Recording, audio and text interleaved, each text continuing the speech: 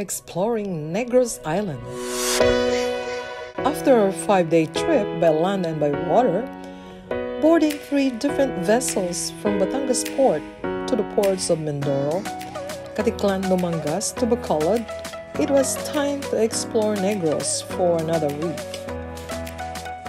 Negros Island is composed of Negros Oriental, which is part of Central Visayas, and Negros Occidental, which is part of Western Visayas. Why Negros? Why is the place called Negros?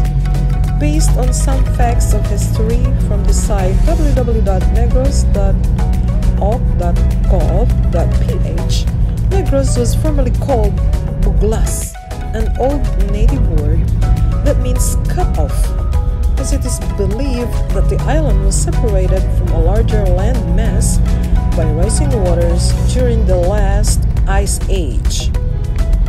The predominant inhabitants are mainly called Negrenses, locally Negrosanons.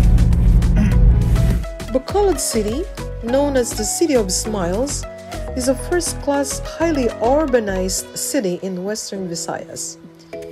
It is the capital of the Province of Negros Occidental. Why is it called the City of Smiles? It's because of the Mascara festival being held in there and also the smiling faces of the Negrenses. Negros, which is the sugar bowl of the Philippines, takes pride of its rich scenic spots, nature and eco parks, waterfalls, kilometric sugarcane plantations, theme parks, and bustling commercial centers. Balay Negrense in Silay City and the ruins in Talisay will bring you back to interesting accounts of history. Balay Negrense, located at 5 de Noviembre Street, Silay City, is a heritage museum which is the former ancestral house of Victor Fernandez Gaston, showcasing the lifestyle of a late 19th century Negrense sugar baron. It is known as the first museum established in Negros Occidental. This is akin to the old houses of vegan, and so with the old houses that are exhibited in Las Casas, Bataan. So Negros has its own Balay Negrense.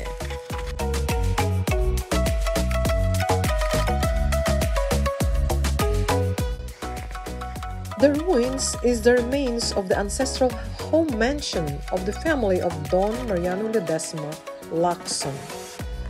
Situated in Talisay, Negros Occidental, the mansion was built in early 1900s and inspired by Italian architecture. It was formerly called the Taj Mahal of the Philippines and now variously called Taj Mahal of Negros or Taj Mahal of Talisay, which is located on a large farm of 440 hectares, former sugar plantation, and now an operational farmland. Filipino guerrillas burned it down during World War II to prevent the invading Japanese forces from using it as their military headquarters. It was burned for 3 days with the intention of burning it down to the ground, but its main foundation and walls remained, so it was renovated on its ruined estate, which has now become a top tourist attraction in Bacolod, and so it is now known as the Ruins. Beautiful ruins. The nearby places from Bacolod also lure nature lovers to the Mambukal Mountain Resort with sulfuric hot spring pool and waterfalls in Marcia, the Mag-Aso Falls, and Balicaucau Lookout in Cabancalan City.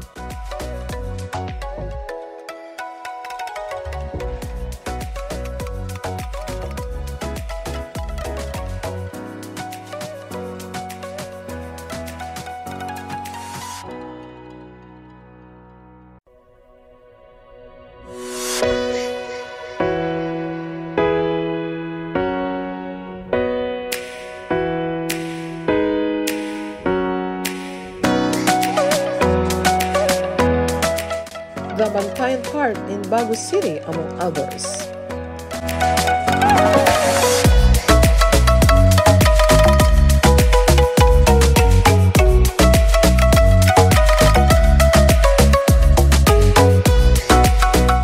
We passed by Himamaylan on our way to Cabancalan City, and we stopped a while to appreciate the colorful city lights.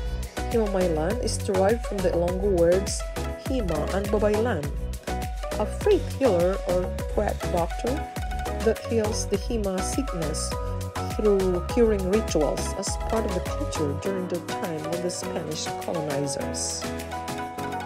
Negros Oriental's capital, Dumangas City, prides itself of sweet delicacies such as the Silbanyas and the San Serval cakes. Pamplona, for one, is known for its unique rabbit theme park and eco farm. There is more to explore in Negros.